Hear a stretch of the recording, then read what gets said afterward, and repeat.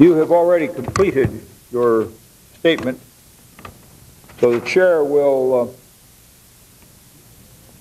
ask you a series of questions.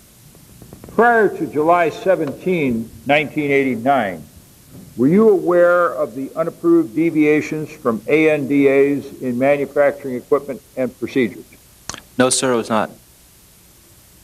Can you tell us what you know about those matters?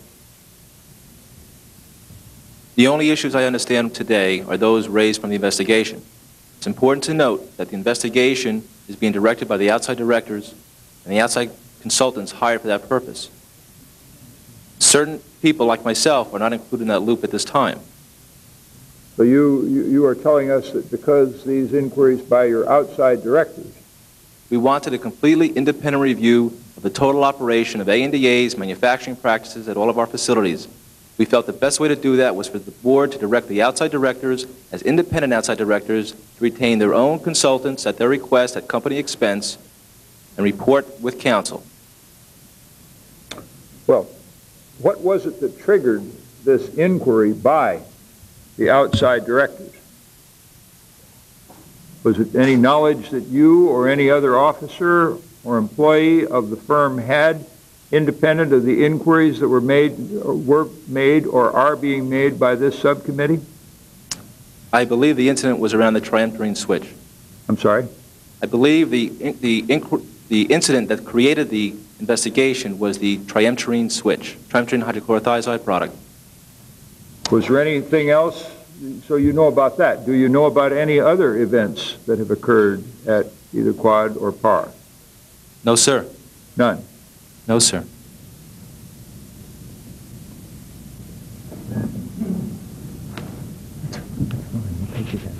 Okay.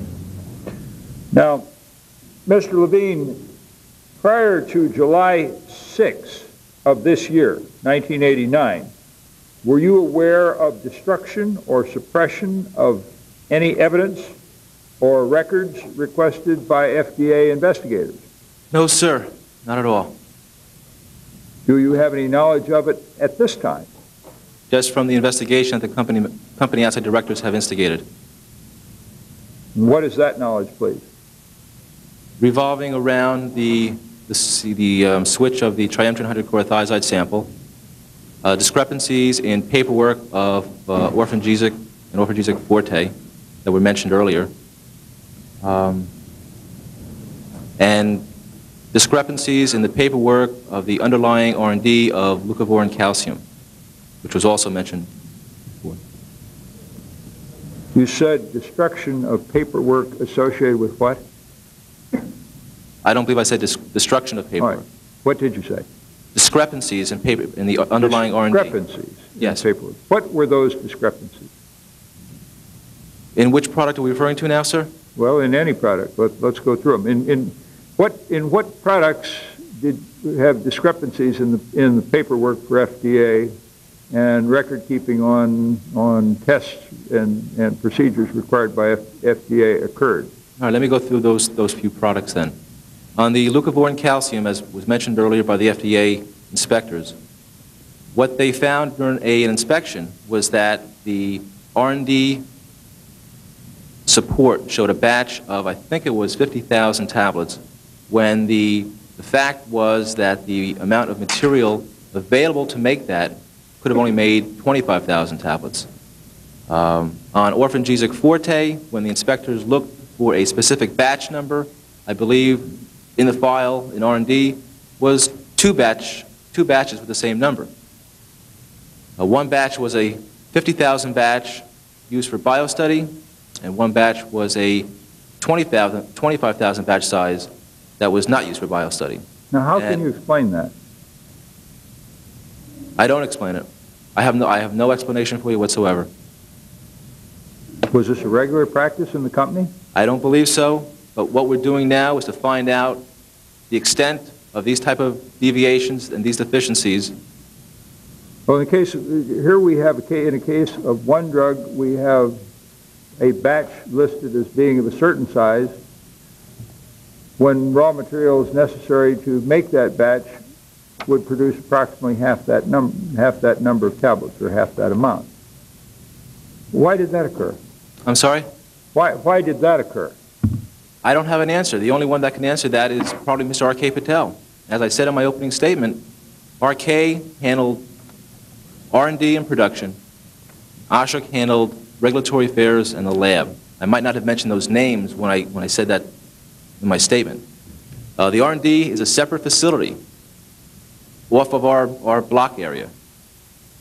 I have no answer as to why he would do that, or why, not that he would do it, but why it happened. Did you talk to Mr. R.K. Patel about this matter? I only discovered this from the investigation over the last few weeks. Did you ever talk to him about how he conducted his manufacture of batches and his record keeping? I mean, I'm curious. You have the responsibility for dealing with regulatory affairs. No, sir. You don't? Mr. Geller has.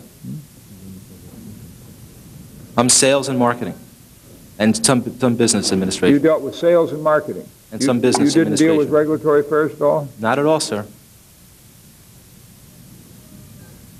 Well, now, were there any reports filed by the R&D people or by the manufacturing people? They had R&D meetings that regulatory affairs and the R&D people would meet on to determine weekly status meetings. They had weekly status meetings. Did you attend them? No. Who did attend them? I believe Mr. R.K. Patel, some of his production people, Mr. Geller on some occasions, or one of his associates perhaps. Now your title in the company again is what? Executive Vice President. You're Executive Vice President. Does the Executive Vice President get the minutes or the reports of the R&D people or the regulatory affairs people or their meetings?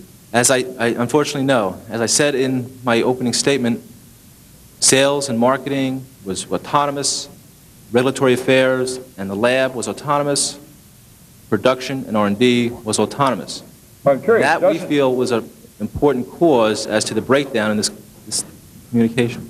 Doesn't regulatory affairs, doesn't the Executive Vice President deal with matters like R&D and regulatory affairs?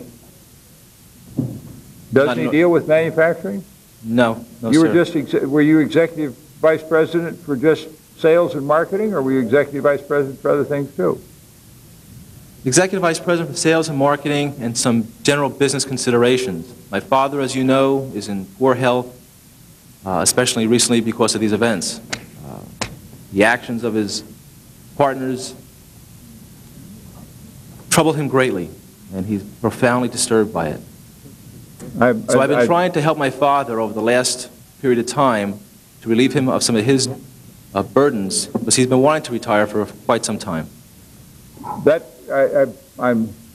I find that interesting, but I remind you that my question is, didn't you receive minutes and reports and information with regard to the conduct of the business that was going on involving regulatory affairs and involving R&D? No, sir. You did not? Ashok Patel was Senior Vice President to me. He was a founder. He handled all regulatory affairs and all the laboratory. The reports went to him. He was a senior official to me. The same thing. So he handled those matters. And Mr. R.K. Patel, in production and R&D, was senior to me, in charge of those two areas, and all the reports went to him. Now, you indicated that your father, Mr. Levine, was the head of the company. Is that right? His title is president. Did he get copies of these? I don't know, sir.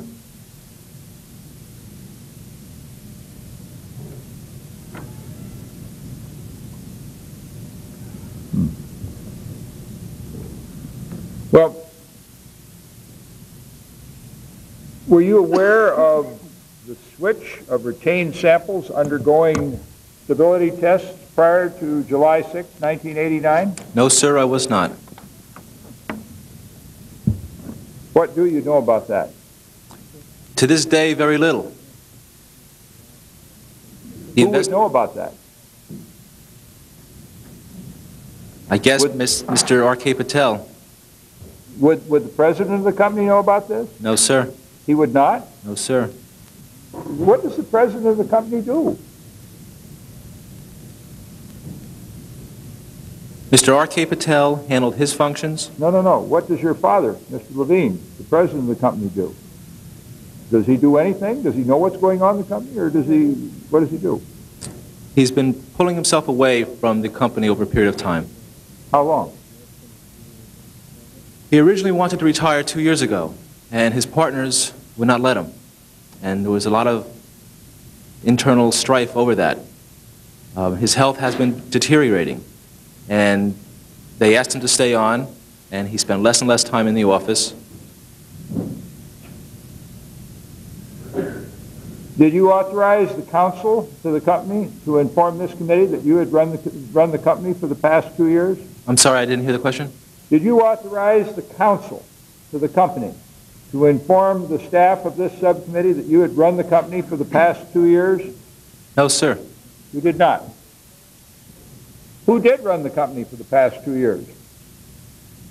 I guess you could say there was about 3 or 4 people that each had expertise in certain areas that contributed. Who were these people? Mr. Rashik Patel, Mr. R.K. Patel, Mr. Perry Levine, myself, Perry Levine, myself. We had input from accounting, sales, marketing.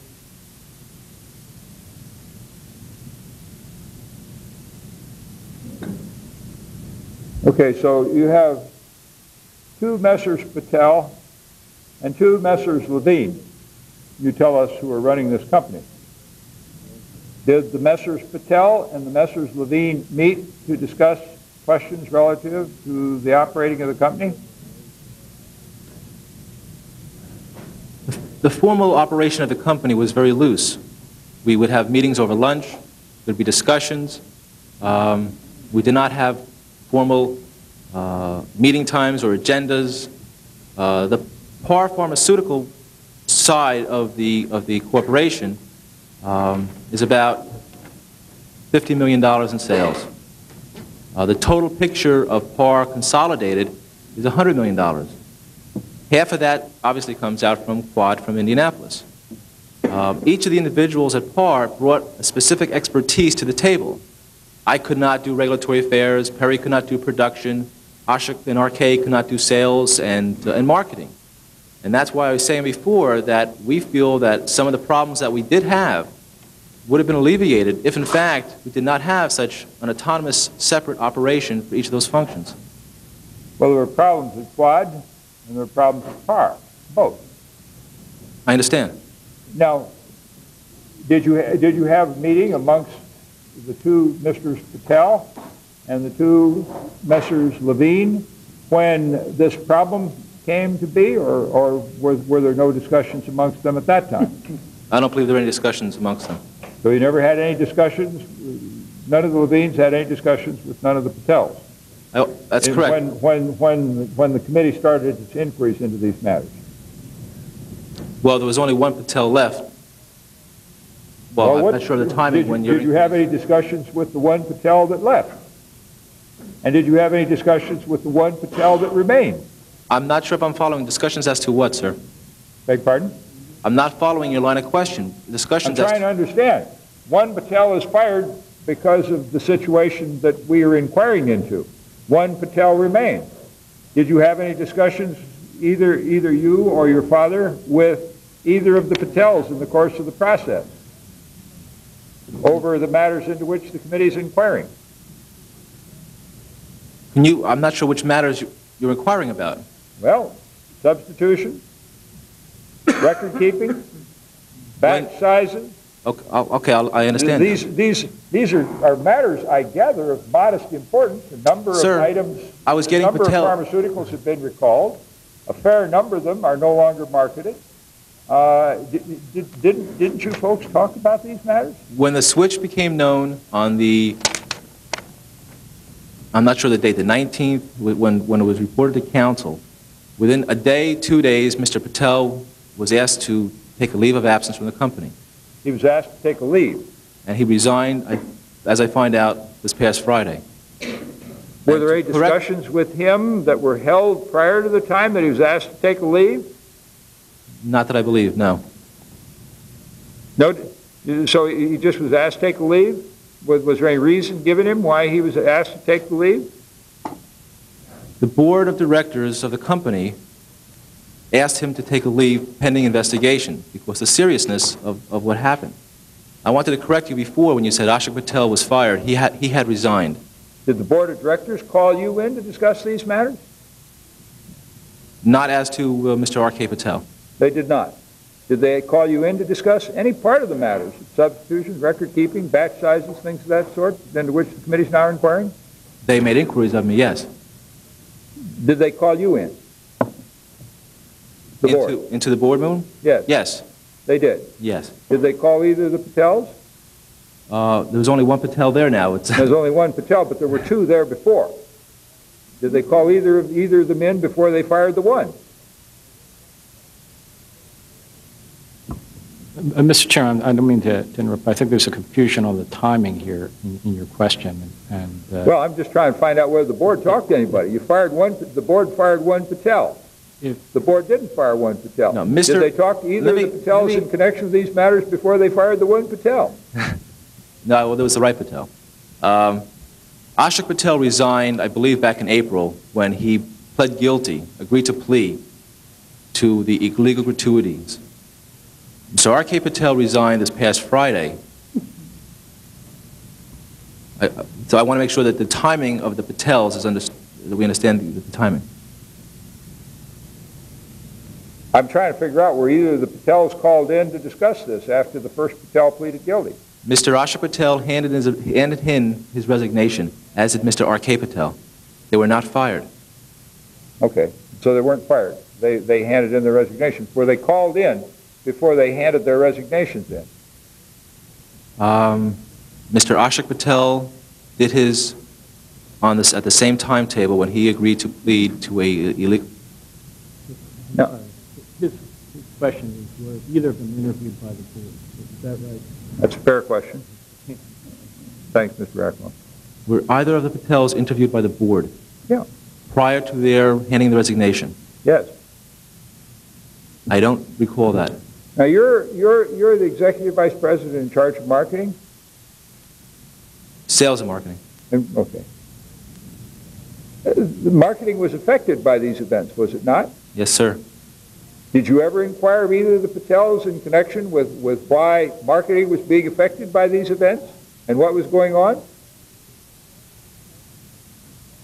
I'm sure there were discussions as to with Ashok Patel. Well, are you sure, or were there discussions? I'm sure that there were discussions.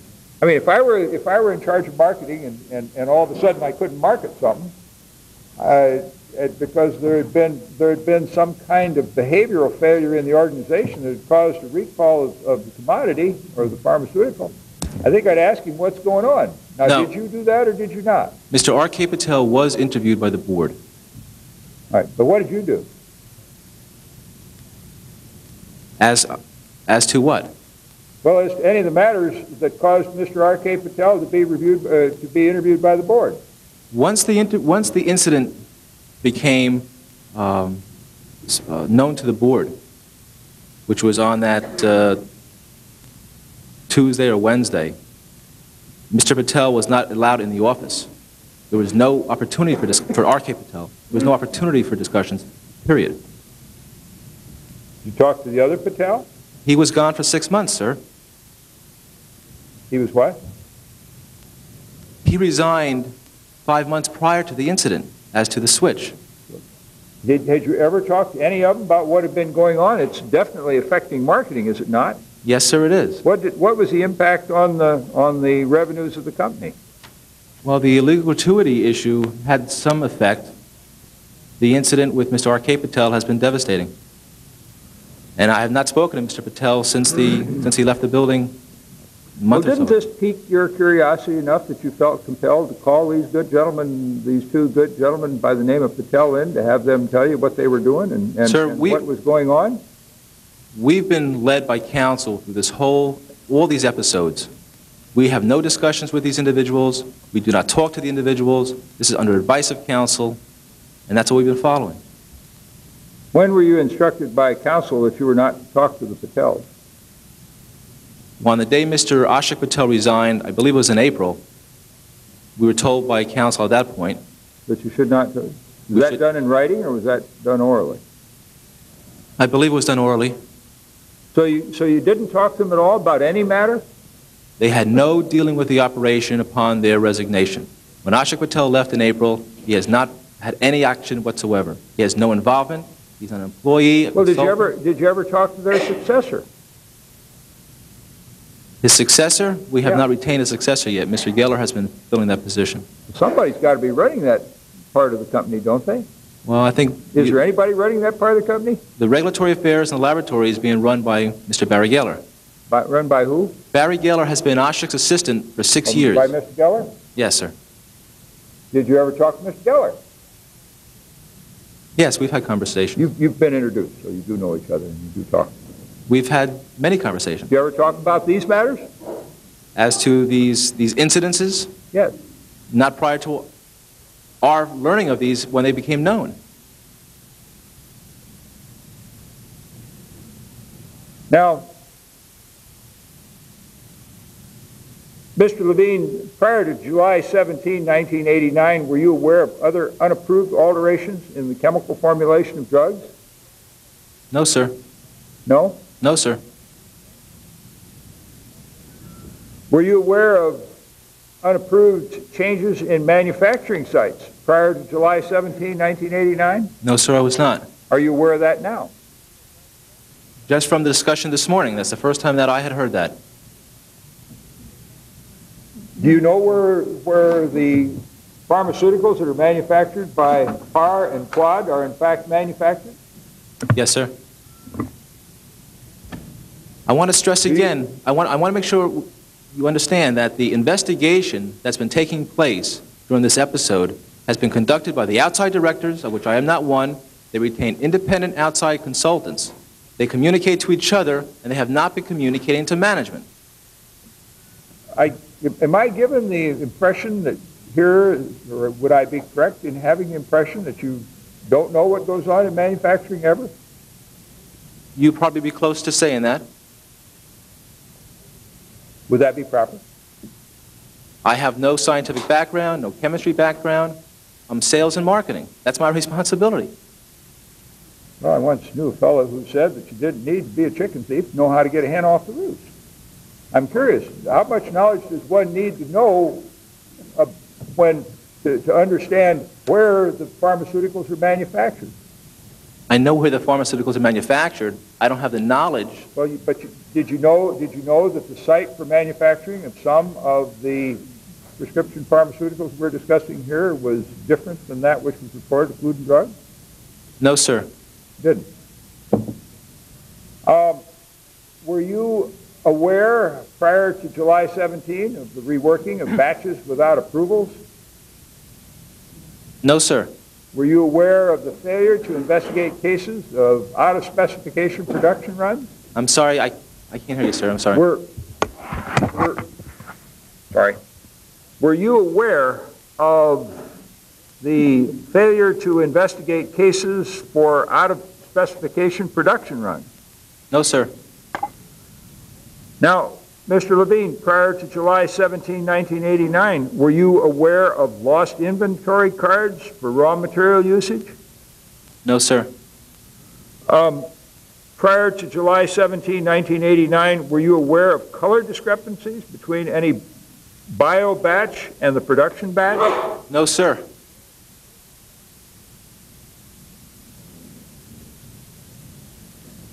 Mr. Levine, were you aware of production usage inventory withdrawal charge to R&D accounts to cover up unapproved changes in formulation? No, sir.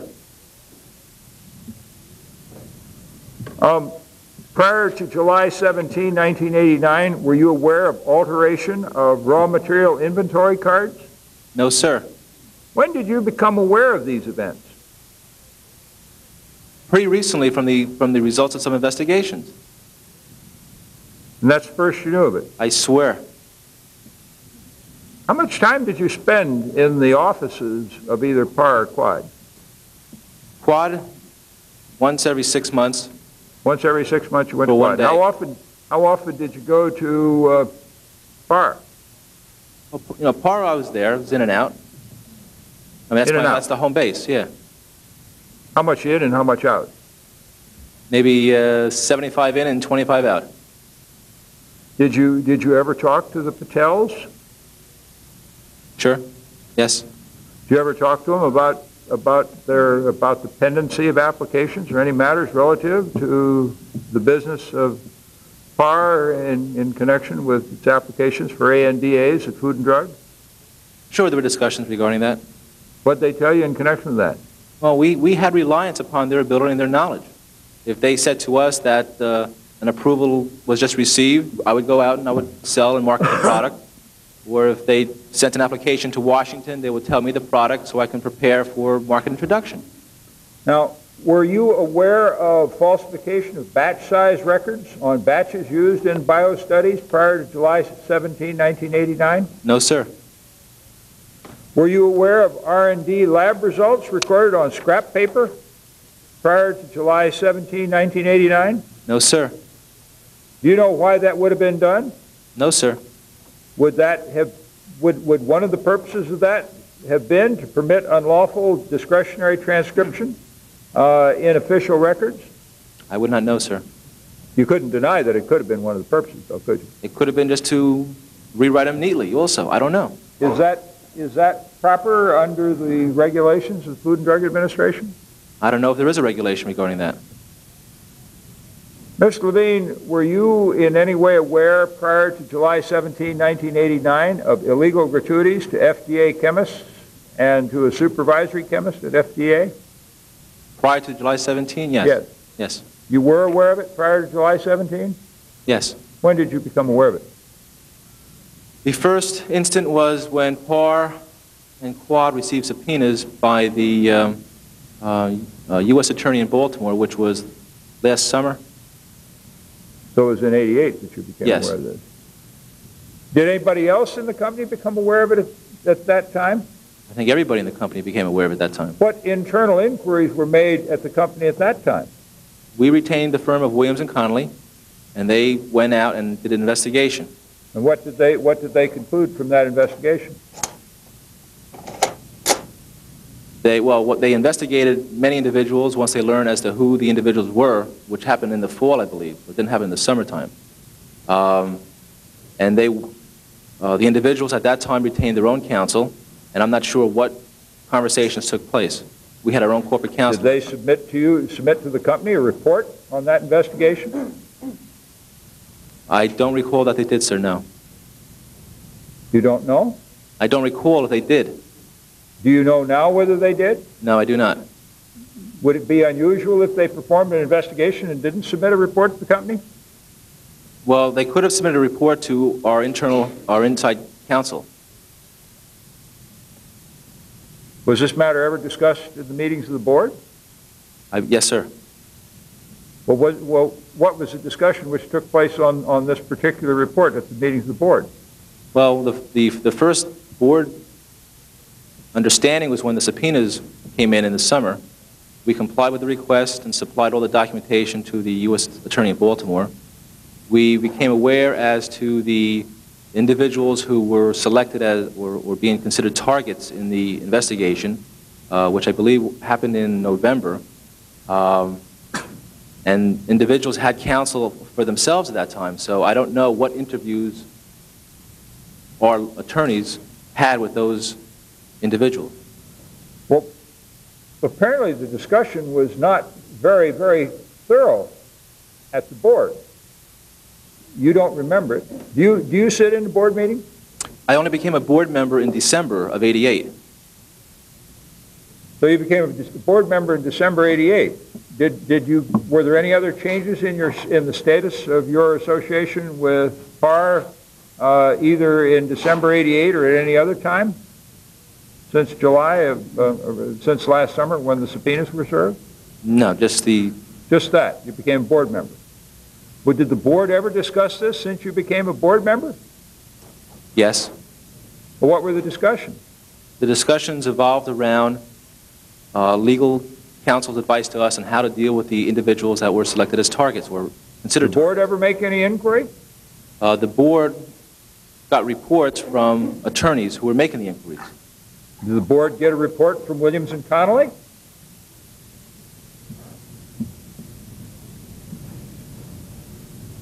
The only conversations we had were oral conversations that I can recall.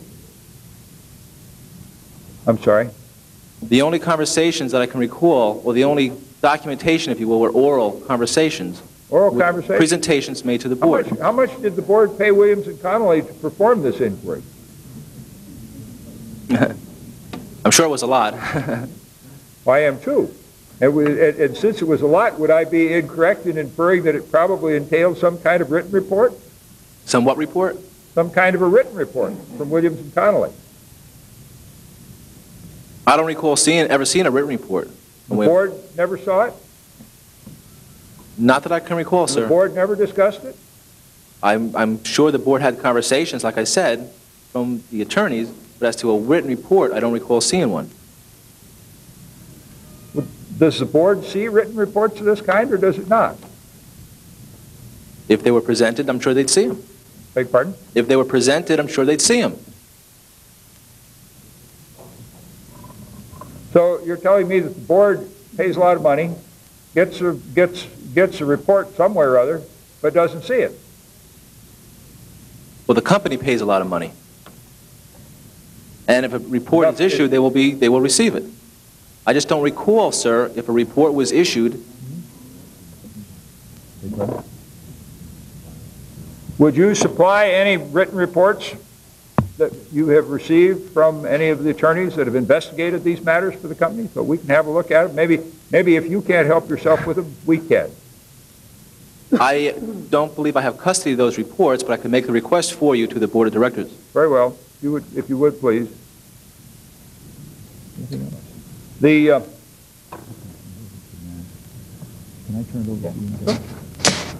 chair announces that I have other matters that I have to attend to. The chair is going to request the gentleman from Oregon, Mr. Wyden, to preside. The chair is going to excuse himself. Gentlemen, thank you.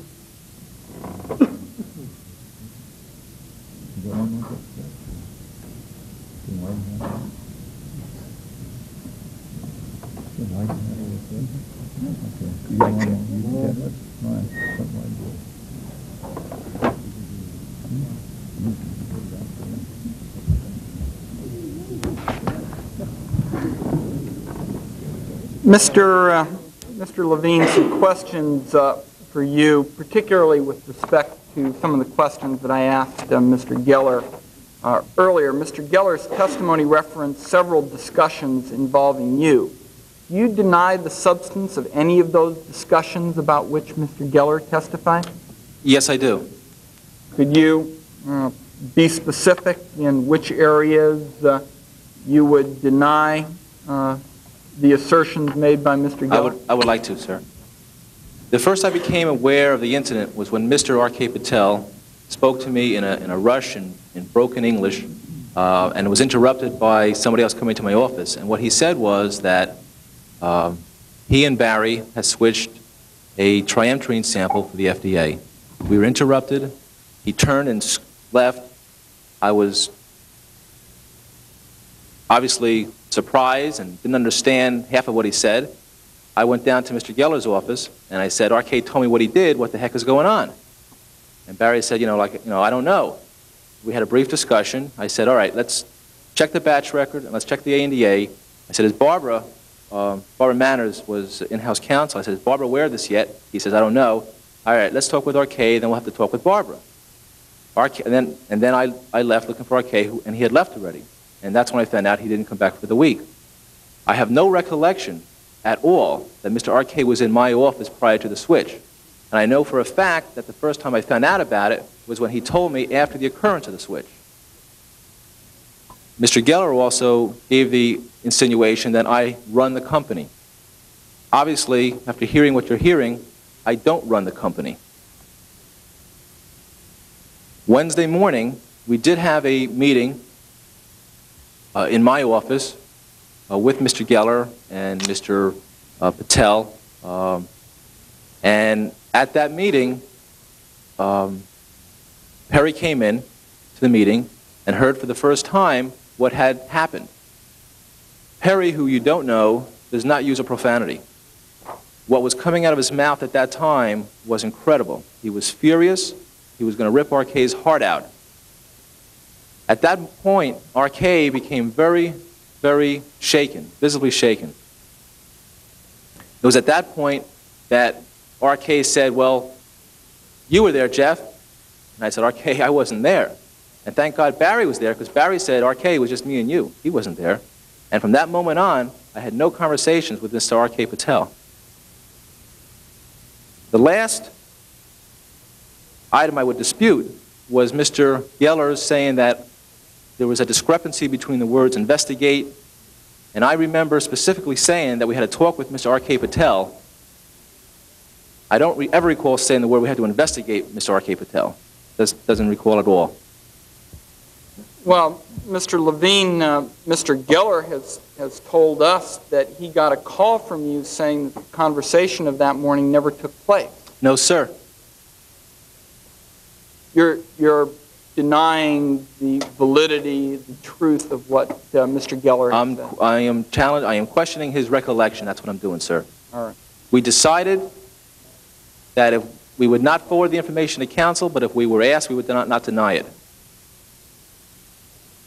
Did you call Mr. Geller from the airport? Yes, I did. I called him twice, as a matter of fact.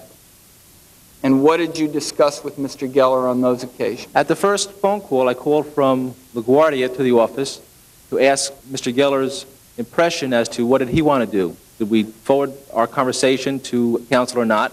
We couldn't make up our mind. I called him again when I landed in Washington, and we decided at that point to not forward the information, but if asked, we would not deny it. When you met with the subcommittee staff, Mr. Levine, did you say that Parr and Quad were being, quote, stuck by the two bad people? I don't recall if I used those words, sir, no.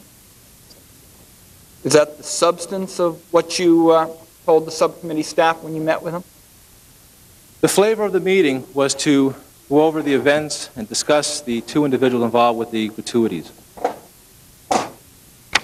When the incident occurred to the time of that meeting, I had no knowledge whatsoever as to the incident that occurred with the triamcinolone hydrochlorothiazide. At the time that we met, I should have forwarded information to you regarding that, and I didn't. And I regret that I didn't. But the whole flavor of that conversation was focused around the two individuals, the gratuity issue, and the relationship with the company. The meeting was held at your request, was it not? Company request, yes. Did you also disclose to the staff that Mr. R.K. Patel had informed you of a switch of samples provided to an FDA inspector? I'm sorry, say the question again, sir? Did you also disclose to the staff that Mr. R.K. Patel had informed you of this switch of samples provided to an FDA inspector? At that meeting? Yeah. No, sir. Did you also disclose to the staff that the fact of this switch had been corroborated by Mr. Geller? No, sir. What more did you need to know in order to conclude that wrongdoing had occurred? I felt, and I still feel, that the proper thing to do was to talk with Mr. R.K. Patel to find out the factual basis. He is a senior official to me in an area that I have no responsibility in. I can think of nothing to justify my failure in acting more swiftly. After speaking with Mr. Geller and asking him to investigate and talk or look into the batch records and that I would talk with Mr. R.K. Patel, once it was disclosed to counsel within a day or 2 days of that meeting, the attorneys that we used actually did the same thing. They wanted to speak with Mr. R.K. Patel to find out the factual basis. And also, as I had alluded to, was to determine the best program for procedure for making disclosure. Mr. Levine, before July 17th of this year, had you discussed Mr. Patel's action with counsel for the company? No, sir. Why not? I wanted to speak with Mr. R.K. Patel personally to bring the full facts basis to light and then sit down with counsel to determine the proper procedure for disclosure. Is it your sworn testimony that all times subsequent to July 6th, it was your intention to conduct a significant internal investigation of this matter and to make disclosure? It has always been my intention to make full disclosure of that incident. One last question, Mr. Levine. In light of the problems that have been uncovered by the FDA and this subcommittee, and in light of some of your inactions as well, why should the public have confidence that present management is really up to the task of cleaning up this mess? As I said in my opening statement, we've taken some severe actions, voluntarily ceasing distribution of oral pharmaceuticals, even when there's no evidence of any problem with the product itself. We are looking now for a new CEO, which has been announced publicly of weeks ago. We're in the process today of reviewing every piece of paper created within R&D, every piece of paper of any batch made under our control today. Every product that is being shipped from our facilities has been reviewed by 10, 15 different people with sign-offs and checks and counter-checks. Mr. Geller can fully explain the protocol review, which is quite detailed. Let me recognize my colleague from Texas if he chooses to ask any questions at this time. Minority Counsel have any questions? Unless our witnesses have anything further, we want to thank you again for your cooperation. We'll excuse you at this time. Thank you very much.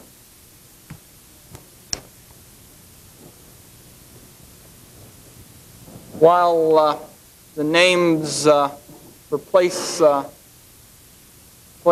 are being altered, let's just go through the formalities. The chair at this time calls Mr. Roger Jordan and Dr. Seymour Hayden, who are appearing voluntarily. The chair also calls Dr. Steve Colton at this time to respond to the subpoena issued by this subcommittee. Without objection, a copy of that subpoena will be inserted into the record at the appropriate point. Gentlemen, would you please come forward?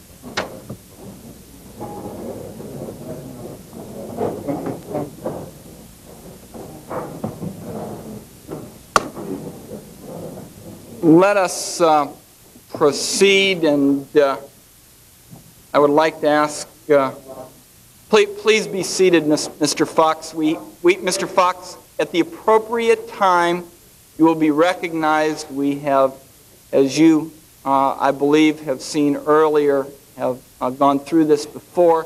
Your client has been directed to appear by subpoena. At appropriate time, you will be recognized. Please be seated.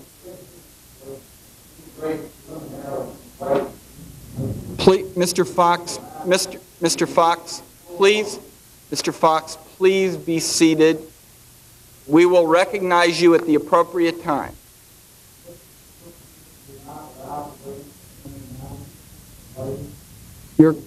Your client has been directed to appear by subpoena.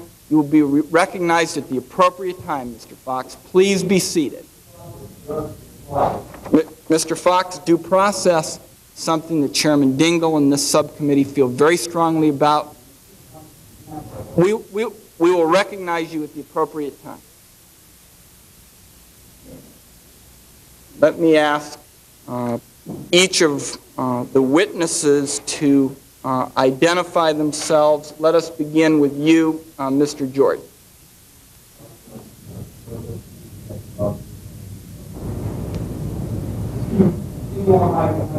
Vice President. Mr. Hayden, again, the microphones are not the best. I'm Seymour Hayden. I am the Executive Vice President for Technical Affairs of Viterine Pharmaceuticals, Inc. Dr. Colton, could we get a microphone and have you identify yourself?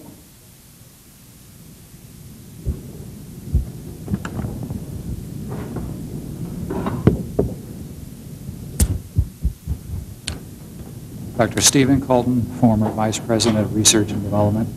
Thank you very much. Gentlemen, it is the practice of this subcommittee that all witnesses appearing before the committee are required to appear under oath. Do you object to appearing under oath? No, sir. Yes, I object. I object to taking the oath because I believe the committee has not complied with my rights under the rules of the House. I believe I have the absolute right not to be photographed, even preliminarily. My attorney evoked this right on my behalf in a letter written to the committee on 8/28/89. My attorney also has asked that this hearing be held in executive session because information elicited may tend to be defaming, degrading, or incriminating. I believe such testimony may be received in open session only if a majority of the subcommittee is present and votes to have this hearing in open session. That request for executive session pertains not only to my testimony, but to any testimony given at this hearing pertaining to me.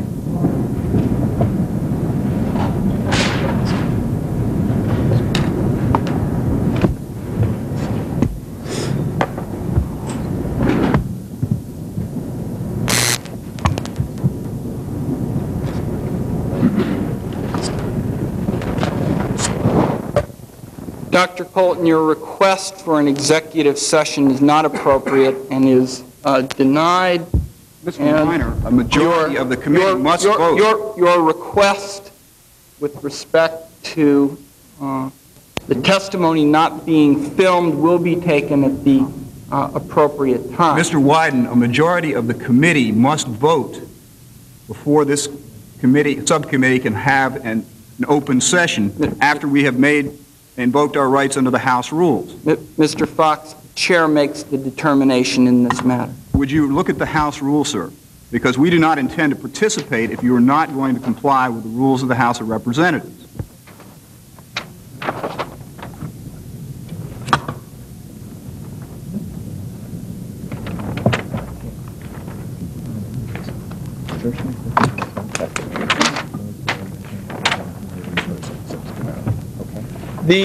I'm referring to the assertion of the Fifth Amendment is not testimony, nor does it tend to defame, degrade, or incriminate any person. Yes, but we suggest that other testimony, some that has already been elicited despite our request, and testimony that will be elicited may tend to defame and degrade and incriminate. And once we make that request, under Rule, I believe it is 11(2)K5A, a majority of the subcommittee must vote before this session can be held in executive session. I'm advised by counsel that the assertion has to be made by a member, and it has not been made by a member. So the request... Would counsel refer me to where in the rule it says that? The request is denied. Because there's nothing in the rule that says that, sir.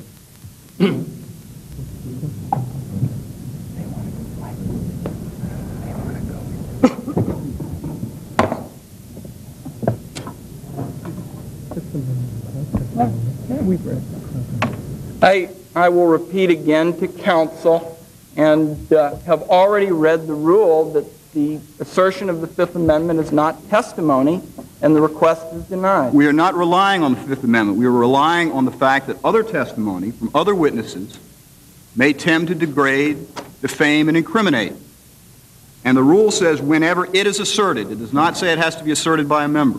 We have asserted that right, and we have the right under the House rules to go into executive session unless a majority of the subcommittee votes to the contrary. A majority, not of those present, but a majority of the entire subcommittee. 7 votes.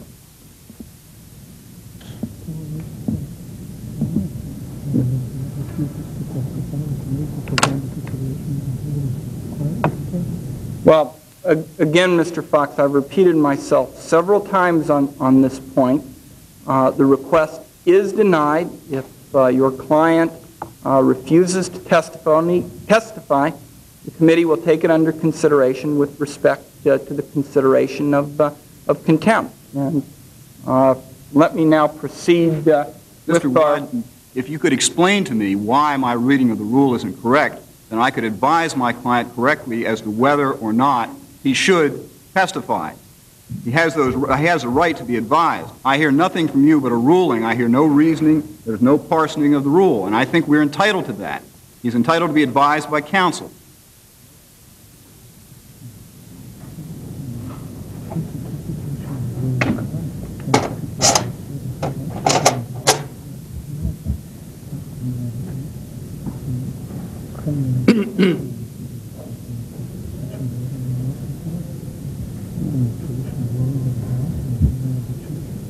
Well, Mr. Fox, again, this has been the traditional ruling of the House and the traditional ruling of the chair. I've cited the specific assertion that we base this ruling on, and I would again like to proceed with this, and your request is denied. But you have not given me a reason. You've told me it's tradition. Tradition does not comply with subset capital B. The committee shall proceed to receive such testimony in open session only if a majority of the members of the committee, a majority being present, determine that such evidence or testimony will not tend to defame, degrade, or incriminate any person. There is no majority present. Mr. Fox, submit for the record any additional views that you wish to make. You are here solely for the purpose of advising your client. I'm also here to protect his constitutional rights. We're going to have to proceed now. And the constitutional rights include his right to due process, which includes his right to have this subcommittee comply with the rules of the House. We are going to have to proceed with our hearing. Let me ask you first, Mr. Jordan, do you desire to be represented by counsel today? My name is counsel. Brother man, Michael Reed. Neither person, Dr. Hyden nor Mr. Jordan, wants an individual counsel, but they request that I appear with them for the purpose of assisting in the situation. That is satisfactory. Dr. Colton, who will be your attorney today? Excuse me, we're still conferring, sir, as to whether to respond to the committee's questions.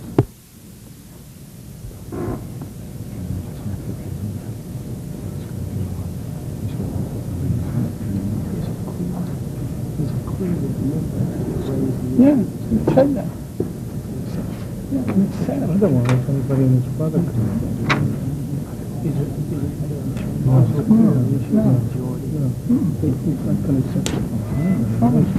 I'm sorry, your question was? I'm sorry, I couldn't hear you. Yeah, you asked me who my counsel was? Yes. Hamilton Fox. Okay. Skip over. Gentlemen, the chair notes that copies of the rules of the committee, the rules of the subcommittee, and the rules of the House and the green and red books before you at the table are there for your information to advise you of your rights and the limitations on the powers of the committee. Do any of the witnesses object to appearing under oath? Mr. Jordan? No, sir. No, sir. Dr. Colton? Yes.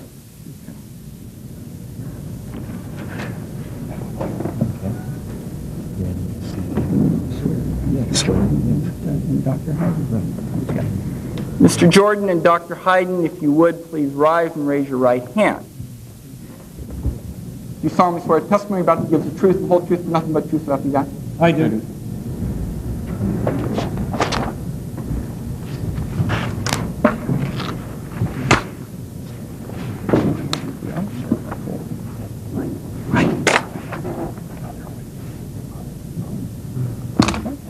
Let us then begin with you, Mr. Jordan.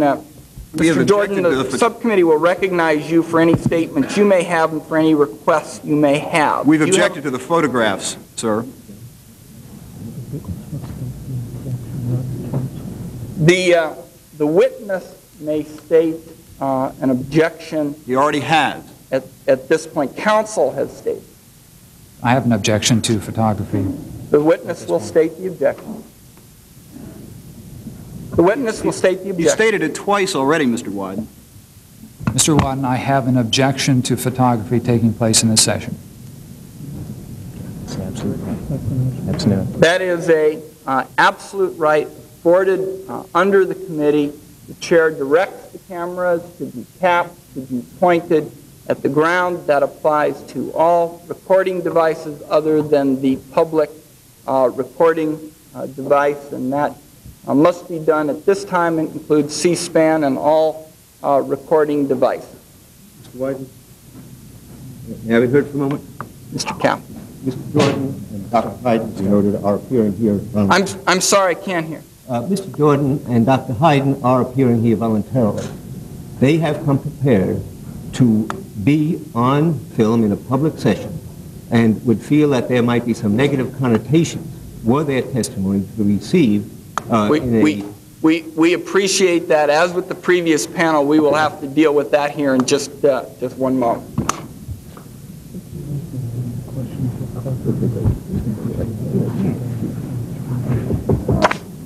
Dr. Colton, then let us begin with you, and let me instruct again that the cameras must be turned off as the witness has requested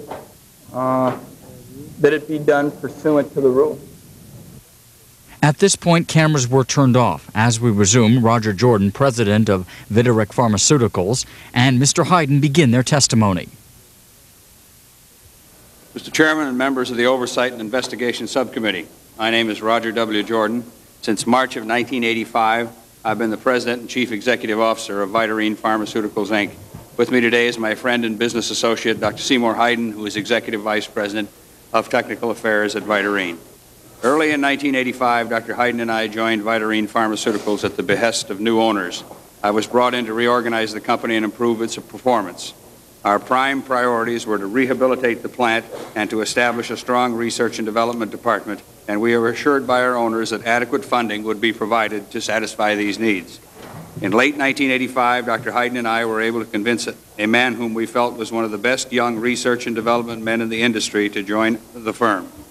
We had known this individual, Dr. Steve Colton, for 6 years at Cord Laboratories, where he had completed his pharmacy internship and risen to a senior position as a research and development scientist. He joined our firm in late 1985 as Director for Research and Development and was later promoted to Vice President of Research and Development. Our strategy in late 1985, knowing that the FDA review times for ANDAs generally ran from 12 to 24 months, was to ignore products irrespective of market size coming off patent before 1987. We selected a grouping of low sales volume branded products and only a few higher sales volume products with an emphasis on sustained release. This strategy worked well initially, and in the period between mid-1987 and mid-1988, we were able to obtain approvals for 17 products, 6 of which were first approvals. Our progress continued until the shocking discovery this past April of possible irregularities in one of our ANDA filings which would have allowed for a product to be made in our facilities in St. Croix rather than only in Springfield Gardens. During the course of an FDA inspection at our St. Croix facility, questions were raised which led to the discovery of an apparent discrepancy between the number of capsules actually filled in the batch used to support that ANDA and the number of capsules reported in the ANDA as having been filled. Our confirmation of this discrepancy led us to voluntarily undertake an examination of all of our product development work in our Springfield Gardens plant.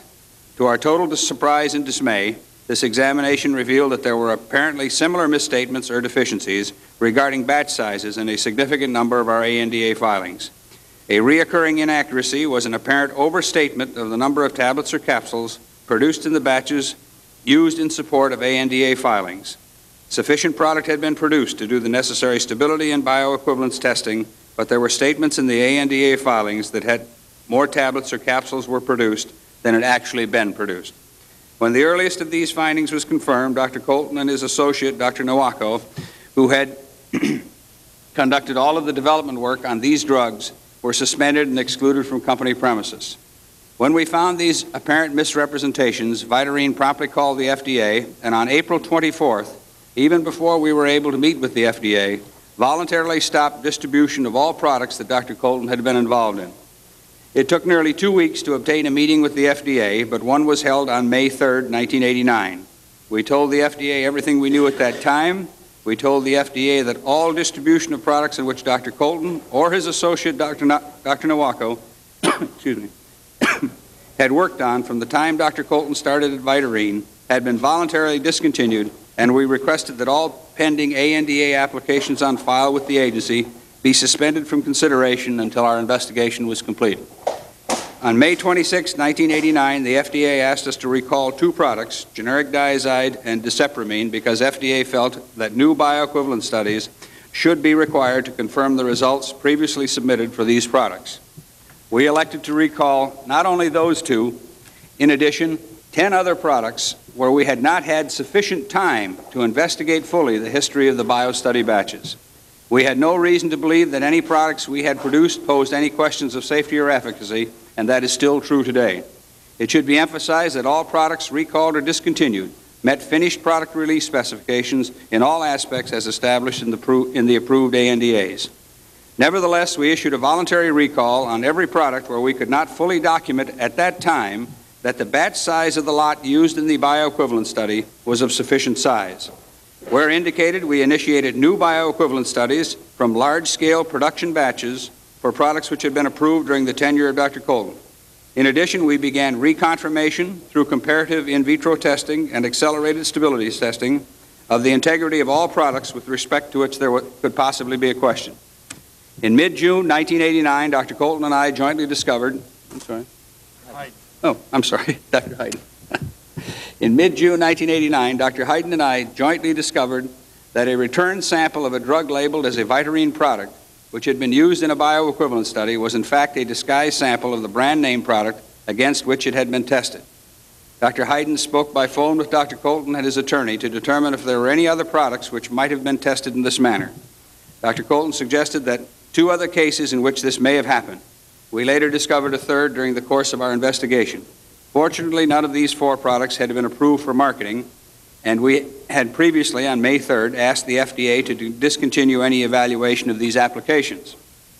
Nevertheless, we immediately reported these findings to the FDA and expanded our in-house investigation to determine whether there were any other products, marketed or unmarketed, where similar misrepresentations might have occurred.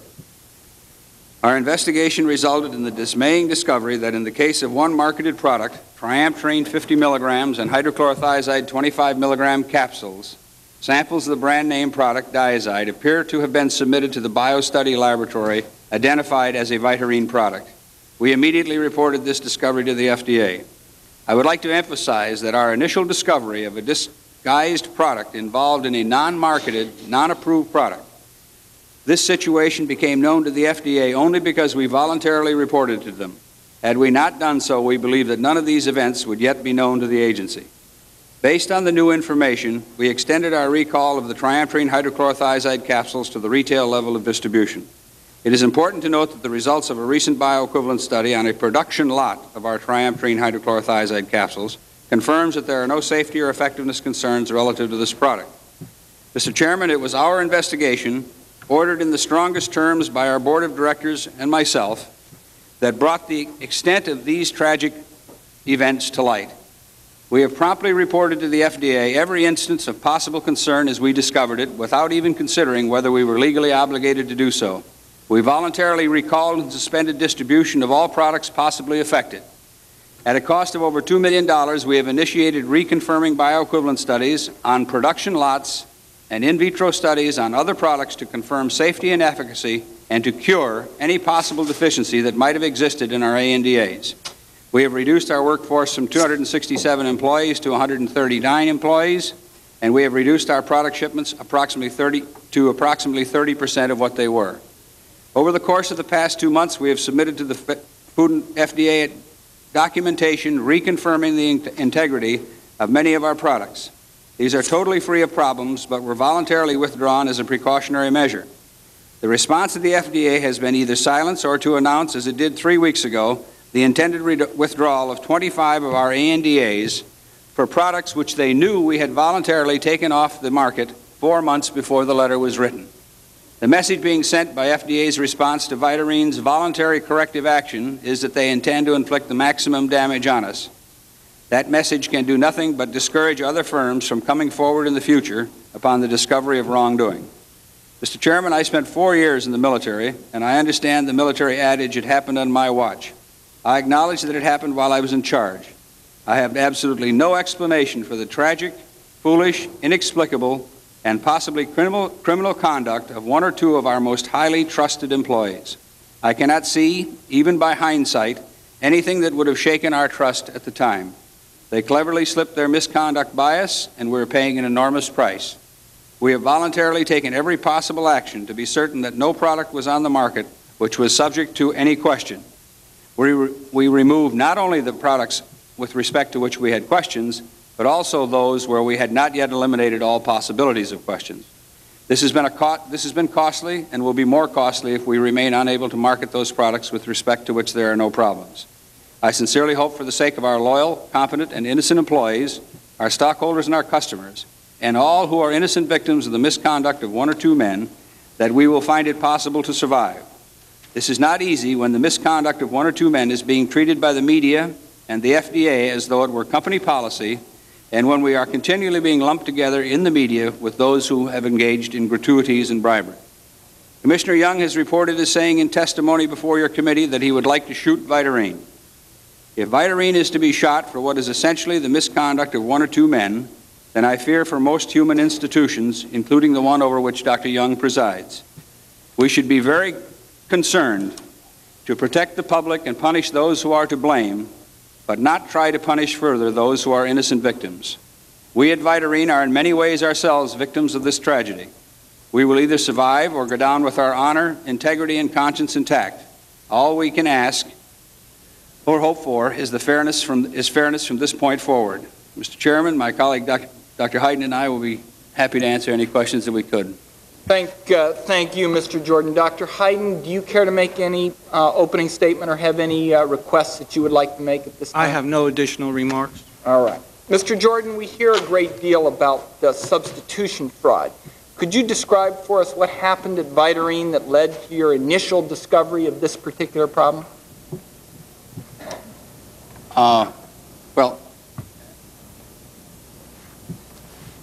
What is it? It was on June 7th.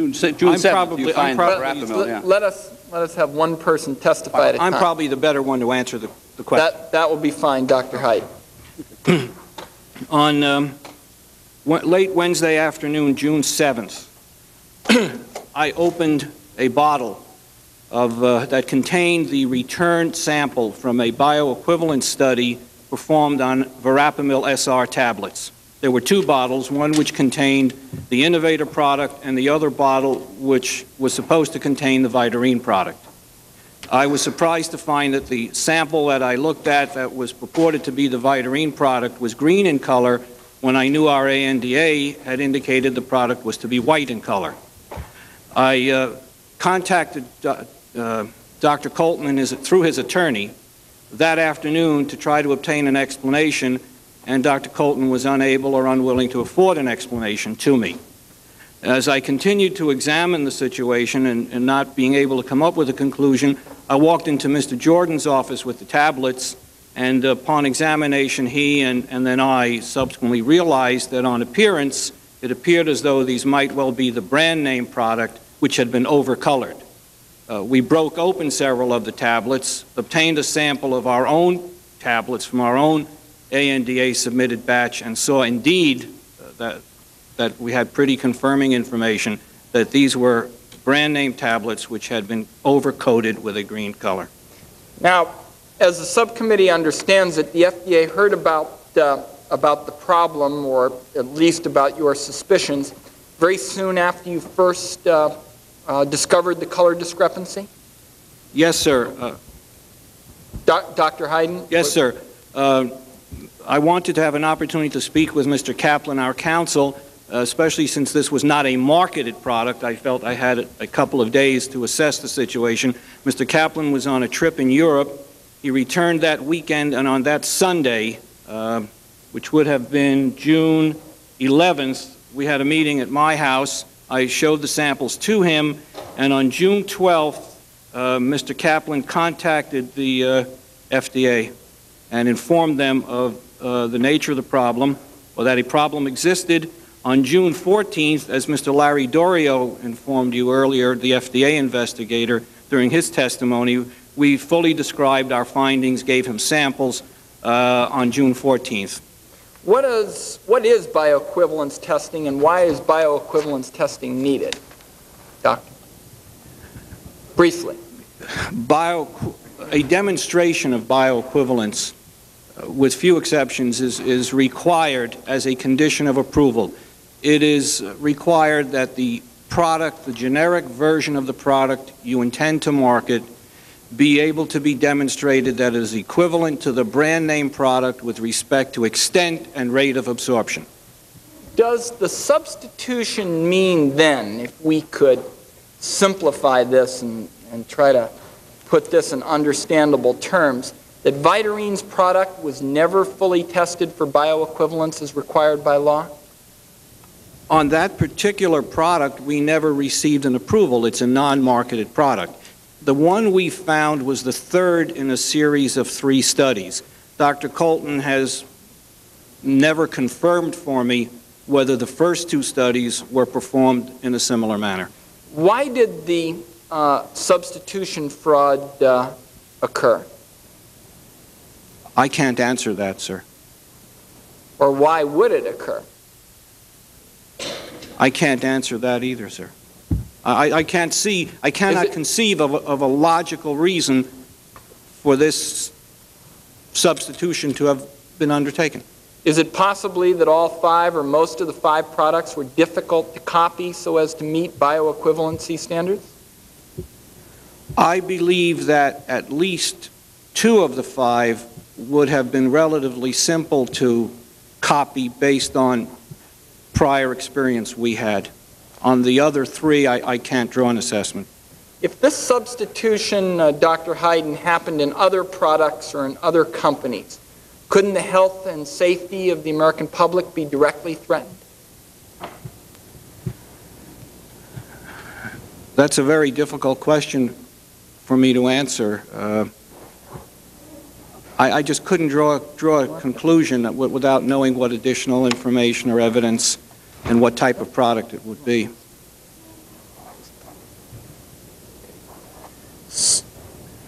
So, substitution occurred on 1 product sent to pharmacokinetics and 2 products that were sent to biodecisions. Is that what happened? Substitution, the first discovered substitution was from a bioequivalence study performed by Biodecision Laboratories. The 3 of the others were performed at Pharmacokinetics Laboratory, and the last one we discovered was also performed at Biodecision Laboratories. Aren't there any cross-checks or tests on the product that actually goes out the door for the bioequivalence testing?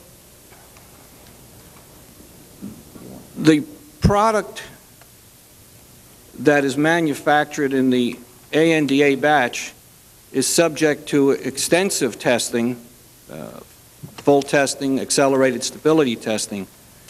At the time that the batch or the samples are to go out to bioequivalence testing, a portion of that batch is what is sent out. To the best of my belief, it's only that small portion that represented the disguised portion. And I assumed if Dr. Colton gave me a sample, or if Dr. Colton himself sent a sample to the bioequivalence laboratory, that it represented a true sample from that batch. Who in the company knew about the switch on diazide? No one, except until the 23rd of June, when we sent our Vice President of Quality Assurance down to pharmacokinetics to look at the samples. That was our first indication that there had been a substitution. Do you wish to add to that, Dr. Hayden? No, sir. Okay. Who in the company knew about the other switches? No one in the company knew, to the best of my knowledge, no one in the company knew about the other switches other than Dr. Colton, who acknowledged them. Dr. Hayden, why didn't you know what was going on? Well, I knew very well what was going on in the research and development area. I had full knowledge of those activities, but I don't believe that there was any system or procedure in use that was common practice at that time that would have permitted me to be aware of the subtle and devious kind of substitution that took place. I didn't know about it because it was not anyone's intention to bring it to me. So do you think all the companies are vulnerable to this kind of substitution fraud? I wouldn't want to make that kind of broad as a generalization. But I think it is conceivable that that could occur on other occasions. I just would like to know more about why this wasn't detected, why this wasn't uncovered. You've said it's very devious kind of activity, but if it is, we still ought to know what's going on. Are we just forced to sit back and hope that it doesn't happen? No. In this particular case, especially as Mr. Jordan indicated, Dr. Colton had a relationship with us that went back about a half a dozen years, a trusted relationship. He had reported to me in the same position, same responsibilities he'd held for me for 5 years at Cord Laboratories. He and Cord Laboratories and all of us had an excellent track record.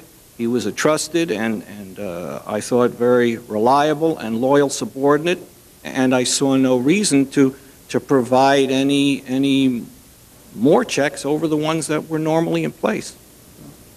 Well, I'm going to move on, but I'm certainly concerned that under what you have described took place, other companies would be subjected to or vulnerable to substitution fraud, and this may be a subject we wish to return to soon. Now, Doctor, the FDA has told us that on ANDAs for more than 1 dozen products, Vitarine falsely overstated the amount of product manufactured in pilot batch sizes. Can you describe for the subcommittee what led to the discovery of this problem? During the course of an inspection at St. Croix, where we had filed an ANDA to manufacture generic diazide in St. Croix as a second facility, the FDA inspector was given a batch record during the inspection that was purported to be the batch record on file in the ANDA. Upon examination, the inspector found that that batch record that he was handed did not match the batch record that was in the ANDA. Subsequently, upon my learning of this occurrence, I went to St. Croix, was able to confirm that we indeed had 2 batch records. One, the one on file in the ANDA, and the second one, which was the actual batch record, which represented a batch that had not been manufactured to completion. On learning of these events, I instructed Dr. Colton to perform a similar, or initiate a similar investigation of all of our products, all of our ANDA filings for Springfield Gardens, and that led to the subsequent events. Why were the sizes of these pilot batches consistently overstated to the agency? I don't know, Mr. Wyden. I cannot conceive of a logical reason why they should have been. Is there any benefit to the company or to particular employees? We're talking about essentially all of these events occurring during an era when the FDA stated requirement was that a batch for an ANDA be of a size of 10 kilograms or greater. Not a very large batch, and not a batch that would take an excessive amount of time to complete. I can't perceive of any real benefit. Why did this go undetected for so long?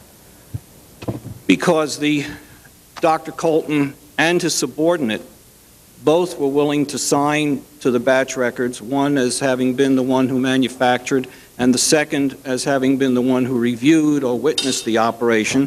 And they were able to provide for the ANDA filings and for the review by the other people in the chain batch records which, on their appearance, met all of the requirements. Who knew about the falsification? No one other than, I believe, Dr. Colton and his subordinate, Dr. Nowako. And why didn't you know what was going on?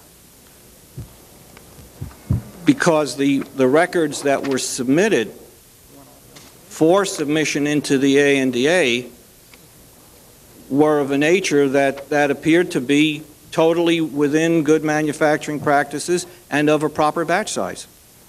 Doctor, FDA testimony and documents reveal a massive breakdown of accurate record keeping within the company. Documents were missing and destroyed, altered, recreated. My question is, aren't these kinds of records critical to quality control and to confidence that a bioequivalent product was being properly tested and manufactured? I would not wish to take issue with the investigator, but I believe he was referring only to those records that were under the control of Dr. Colton. All of the records relating to the testing, the stability, the analytical data, all are original, authentic, and were available. We do know from reports to us by the technician who worked for Dr. Colton that at least a large number of samples and inventory cards were destroyed, purported to be destroyed during the last few days of Dr. Colton's tenure. So it's hard to say now what may or may not have happened to original batch records. We just don't have them. Was there a systematic cover-up of illegal actions, first by altering and recreating documents and later by just destroying the records? I'm sorry, I don't... Was there a systematic cover-up of illegal actions by altering and destroying these documents? The only part of your sentence I guess I would take issue with is cover-up. Well, was it systematic? It appeared as though, and our own investigation, which Mr. Dorio also indicated, was conducted concurrently with the FDA's investigation, and in many instances, or most instances, preceded their findings. It certainly appeared as though frequently a batch of a smaller size was manufactured, and then a batch of a larger size was what was submitted to be filed in the ANDA. Mr. Jordan, did you want to add to Dr. Hyden's response on that? Well, you said it's systematic, and I had referenced in my report to the committee that there was a continuing pattern that Steve and Dr. Nowako had apparently followed over a period of 18 months or so, And from that standpoint, I would have to agree with your characterization in that regard. You would agree with my characterization? As far as there being a pattern, yes, where we had plenty of product to do the stability studies and the bioavailability studies, but there was an overstatement apparently of how many actually were tableted or encapsulated. Mr. Jordan, what is Vitarine doing in response to the FDA letter to you of August 22nd regarding withdrawals of 25 of the ANDAs? Well, we have, what are we doing? We have written a letter to Mr. Michaels outlining our position relative to that position. I touched on it briefly in my report. We feel it's, I guess we would feel it's overkill for one thing. We've withdrawn these products 4 months ago from. You're opposed to revocation, are you not? Yes, sir. I'm opposed to revocation, not necessarily for myself, but for the 140 employees that I'd like to keep working at Vitarine. On what grounds is revocation being opposed? It's being opposed on the grounds that we have cured. I've spent over $2 million on biostudies on 12 or 14 products. We have gone out, we stopped selling product, we went out, redid every bit of work that had to be done. If it was a bio study or if it was a product transfer, we have redone all of that work at substantial expense to reconfirm that these products that there was no efficacy or safety issues involved. We feel that that activity has cured any deficiency, any misstatement that there might have been in the NDA filing. For example, if we did have a short batch, which the bio batch was based on, we now have run a bioavailability studies on batches as large as 4 million capsules or 4 million tablets to reconfirm the data that we had originally. Mr. White? Counsel can advise his clients, but counsel is not here as a witness. Does counsel wish to advise his client? Well, it was just a legal point on the opposing revocation that I just wanted to clarify for the record. But it's... Let us have you clarify it for the record. Well, there is no revocation of policy. If you choose to advise your client who can make a clarification for the record, but let me advise counsel, he is here to advise his clients, not as a witness. I regret any impropriety, but it was just a statement that may be taken different than its context. If counsel wishes to advise his client,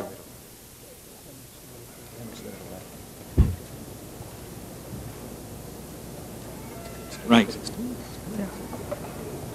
let me also state, counsel, that the record will be held open for a letter from counsel on this point as well.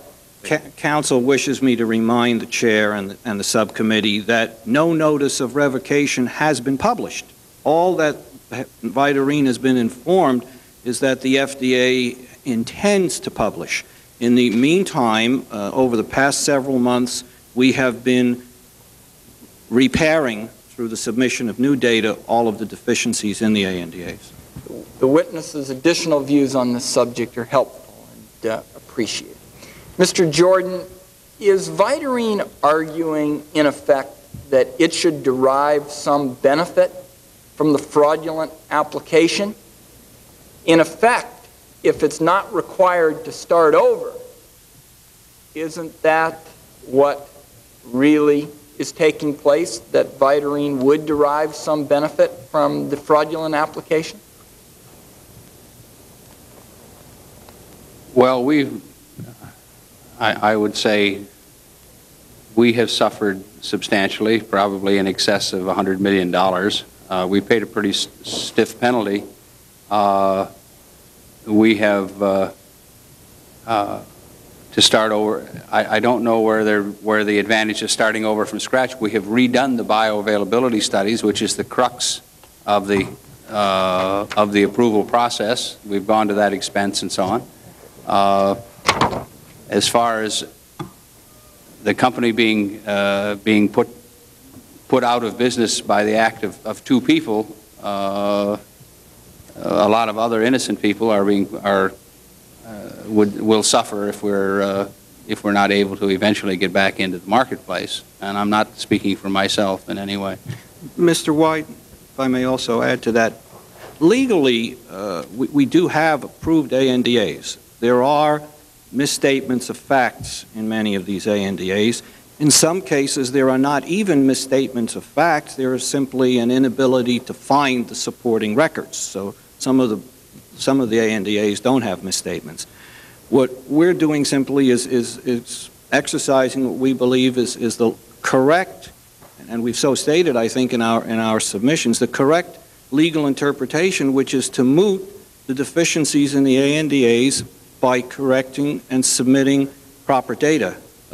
Even the original ANDAs, unlike some of the comments that were presented today, we don't have cases where we did a bioequivalent study on Formula A and have been manufacturing Formula B.